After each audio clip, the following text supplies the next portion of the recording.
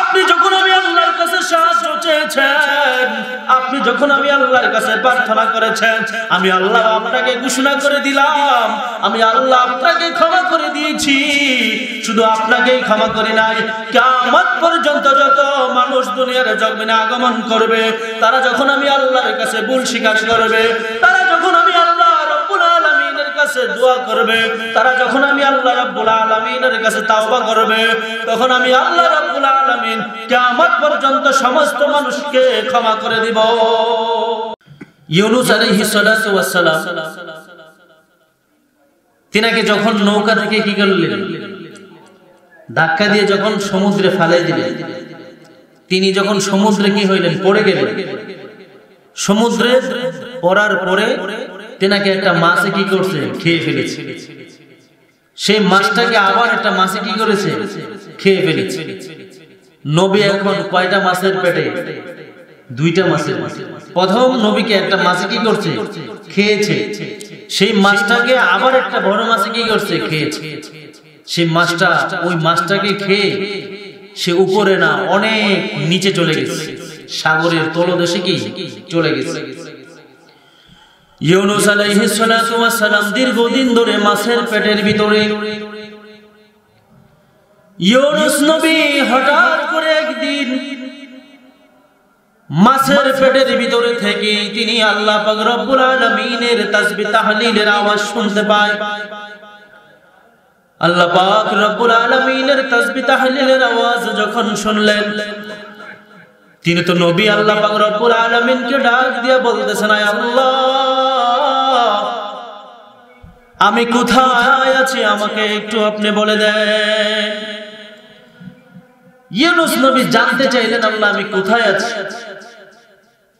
আল্লাহ রাব্বুল আলামিন জানাই দিলেন, ইউনূস আপনি আছেন একটা মাছের পেটের ভিতরে, ওই মাছটাকে আবার একটা মাছে খেয়েছে।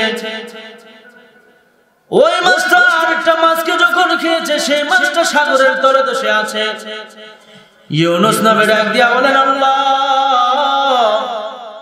আমি যদি সাগরের তলদেশে থাকি, তাহলে এই সাগরের তলদেশ থেকে কোথায় থেকে তোমার নামের তাসবিহ তাহলিলের আওয়াজ পাই? কোথায় থেকে তাসবিহ তাহলিলের আওয়াজ পাই? তাসবিহ তাহলিলের আওয়াজ কম নয়, কোটি কোটি তাসবিহ তাহলিলের আওয়াজ। আল্লাহ পাক রব্বুল আলামিন জানাই দিলেন, ইউনূস তুমি যেখানে আছো সেখানে কোনো মানুষ নাই, জনমানবহীন জায়গায় তুমি অবস্থানরত। তুমি আছো একটা মাছের পেটের ভিতরে, আর ওই মাছটা সাগরের তলের দেশের মধ্যে আছে।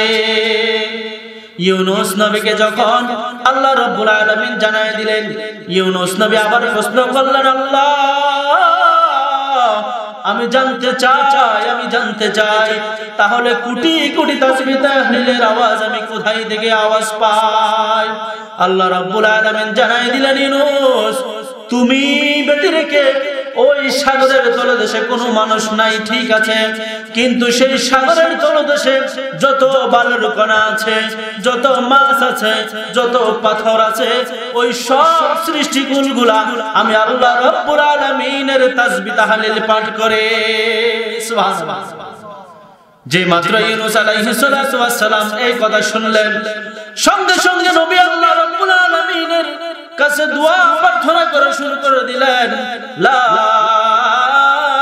ইলাহা ইল্লা আনতা সুবহানাকা ইন্নী কুনতু মিনাজ জালিমিন।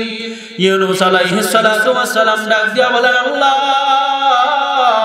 আমি আমার নফসের সঙ্গে জুলুম করেছি, আমি আমার নফসের সঙ্গে অত্যাচার করেছি, আমি আমার নফসের সঙ্গে জুলুম করেছি। আল্লাহ তুমি আমাকে মাফ করে দাও, তুমি আমাকে ক্ষমা করে দাও, তুমি আমাকে মাফ করে দাও। আমি দীর্ঘদিন ধরে মাছের পেটে আছি ঠিক, কিন্তু আল্লাহ আমি তোমার নাম ভুলে গিয়েছি। যে মাত্র ইউনূস আলাইহিস সালাতু ওয়াস সালাম আল্লাহ তাআলার কাছে প্রার্থনা করলেন, ফাস্তাজাবনা লাহু ওয়া নাজ্জাইনাহু মিনাল গাম্মি ওয়া কাযালিকা নুনজিল মুমিনিন। আল্লাহু আকবার, জোরে বলেন। আল্লাহ পাক রব্বুল আলামিন জানাই দিলেন, নবী আপনি যখন আপনার নিজের ভুলটা বুঝতে পারলেন যে আপনি আপনার নফসের সঙ্গে জুলুম করেছেন, অত্যাচার করেছেন, আপনি যখন আমি আল্লাহর কাছে সাহায্য চেয়েছেন, আপনি যখন আমি আল্লাহর কাছে প্রার্থনা করেছেন, আমি আল্লাহ আপনাকে ঘোষণা করে দিলাম, আমি আল্লাহ আপনাকে ক্ষমা করে দিয়েছি। শুধু আপনাকেই ক্ষমা করি নাই, কিয়ামত পর্যন্ত যত মানুষ দুনিয়ার জমিনে আগমন করবে, তারা যখন আমি আল্লাহর কাছে ভুল স্বীকার করবে, তারা যখন আমি আল্লাহ রাব্বুল আলামিনের কাছে দোয়া করবে, তারা যখন আমি আল্লাহ রাব্বুল আলামিনের কাছে তাওবা করবে, তখন আমি আল্লাহ রাব্বুল আলামিন কিয়ামত পর্যন্ত সমস্ত মানুষকে ক্ষমা করে দিব।